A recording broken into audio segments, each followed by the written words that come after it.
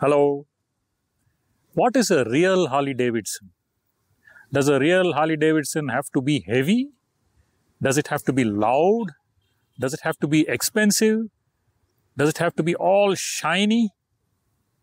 I don't think so. If you ask me, what is a real Harley-Davidson? Any motorcycle that carries a Harley-Davidson badge made by Harley-Davidson, doesn't matter if it's made by Hero, it's a Harley-Davidson.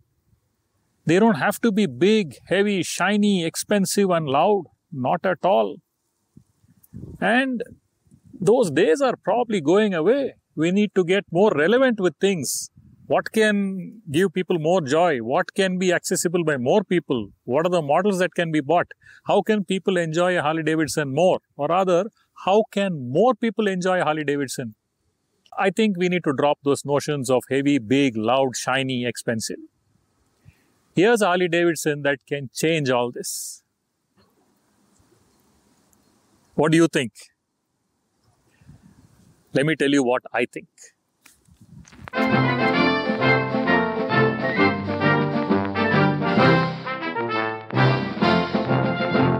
There it is, the X440, Harley's attempt at getting into the growing, hot mid-size segment. The 400cc is getting loaded with motorcycles from every manufacturer. Of course, Royal Enfield was the one that was dominating, still is.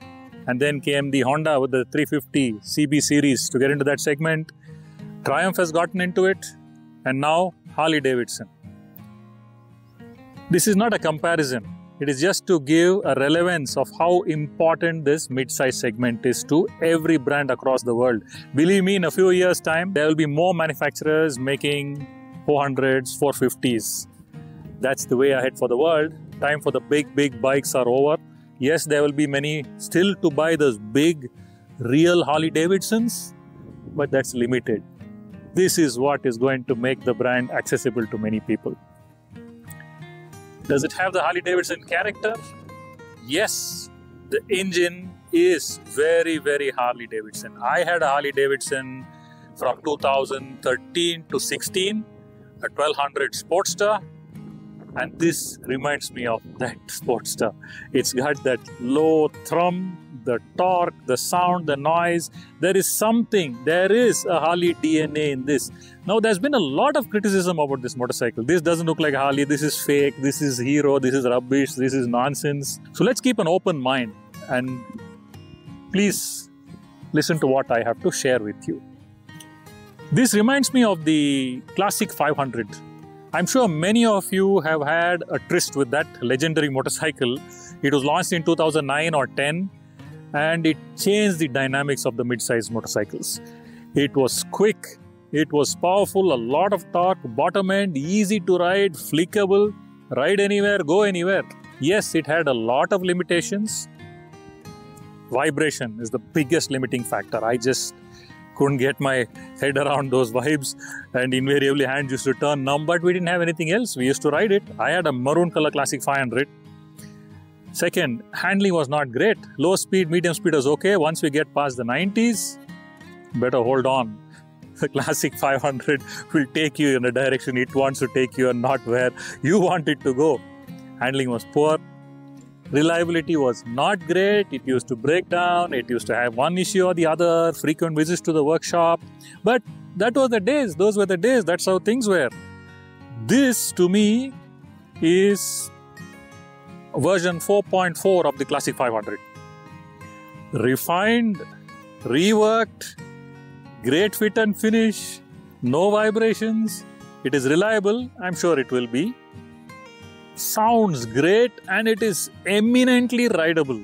It can be flicked around in the city like riding a Splendor. Believe me, take a test ride. There is nothing that I can say, or marketing can say, or the public can say, or all the ads and the TVCs.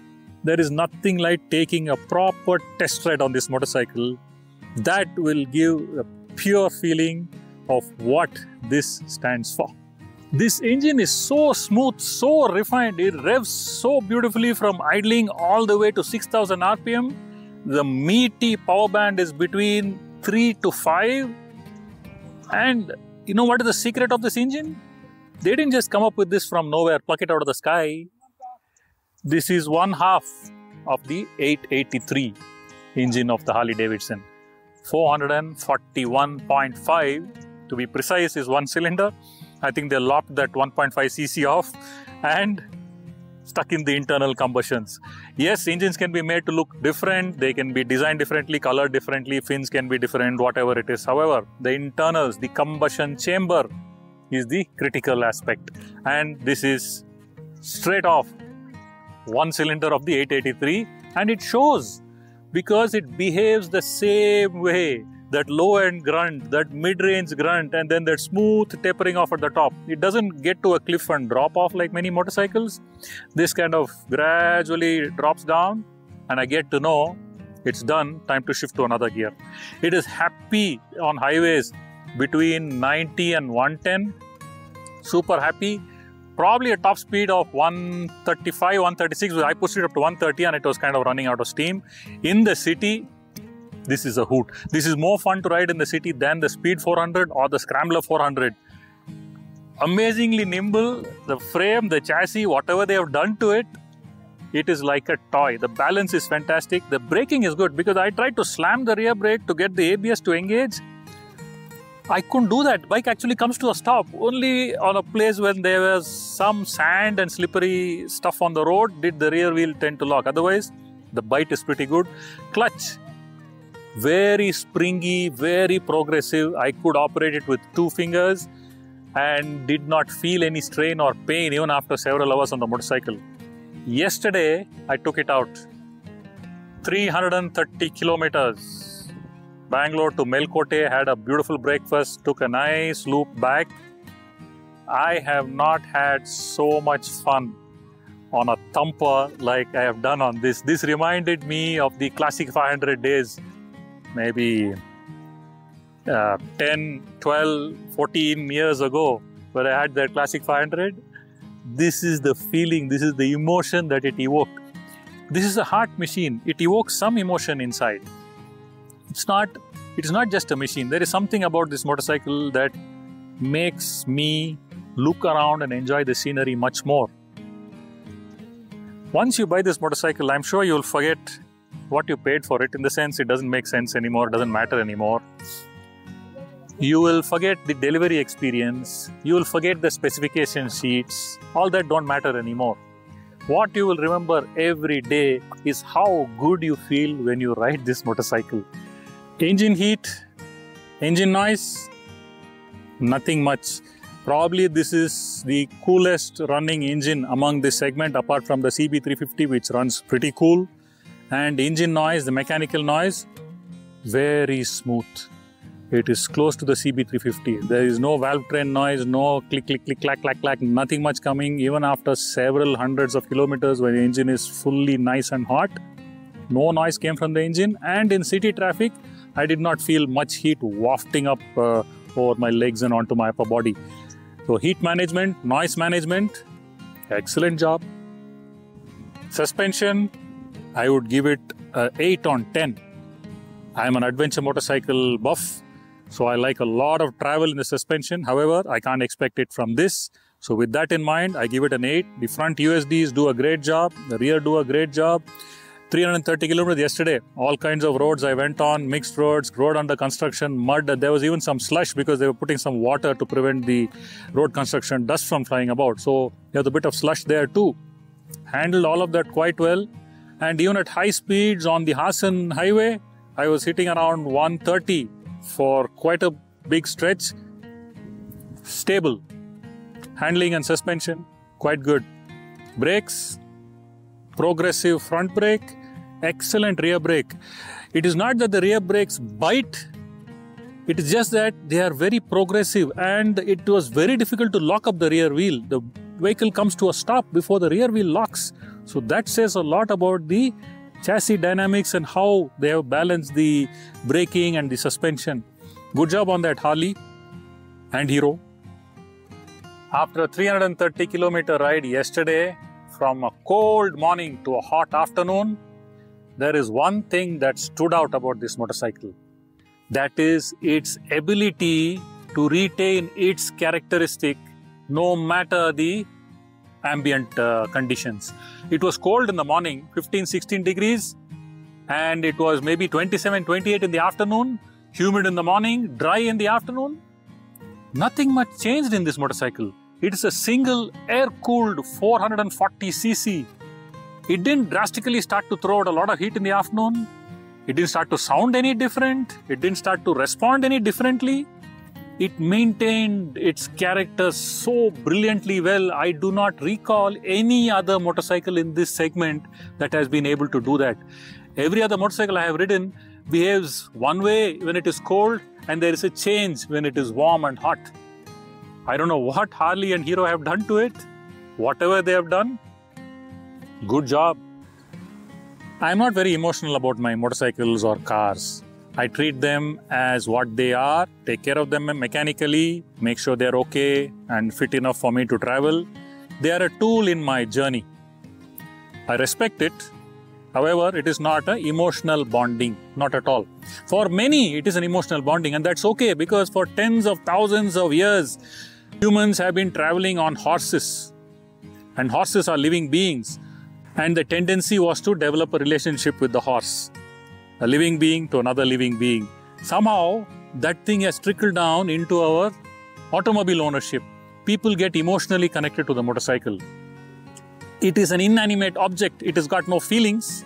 However, we foist our feelings on this, and hence the bond develops, a strong bond between a man and his machine, like they say. I don't have anything such. However,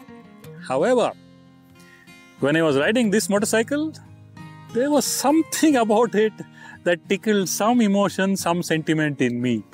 I don't know what it is. Maybe because I had a Harley-Davidson long back, and this is kind of reminding me of those great days of ownership of the Harley. Maybe. However, yeah, I did become a little bit of a sentimental old fool when riding this yesterday.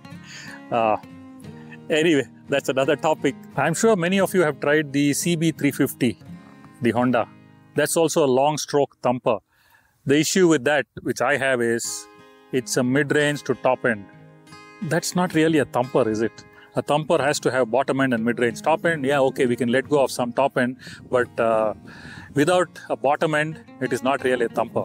And this is probably today in the market the definition of a long stroke single thumper. Dollops of power. Bottom end, mid-range, yes, tapers off at the top end. And in the market, what is the competition? Honda CB350, the Royal Enfields, maybe the Speed to an extent. Yeah, the Speed is just too revvy, too lively to contest in the thumper segment. The 350 Royal Enfields, J platforms are too slow, no point. The CB350 is quite difficult and painful to ride at slow speeds to slow to medium speeds. This, by far, is the king of that segment. Ride it, like I say, I repeat it again. There is nothing like a test ride. Take a test ride that will give you the best information about this motorcycle. I think it's available in a lot of showrooms these days, so you should be able to find one, at least if you're living in the bigger cities. I am an adventure motorcycle buff. I like the adventure motorcycles for their posture, for their suspension, and how they can go almost anywhere that I want to go. However, in my garage, there is one little vacant space, and this can fit in very well there. Right now, no, I don't have the time, inclination, nor the money to buy one of this. I think I'm going to start saving some. The bottom line is, if you are in the market looking for a retro thumper, look no further. I think this has revived that spirit which was there when the classic 500 was around. This is what it has revived, and it has revived it in a fantastic way. Take a test ride. Believe me, you will plonk your money into buying one of this. Till next time, take care.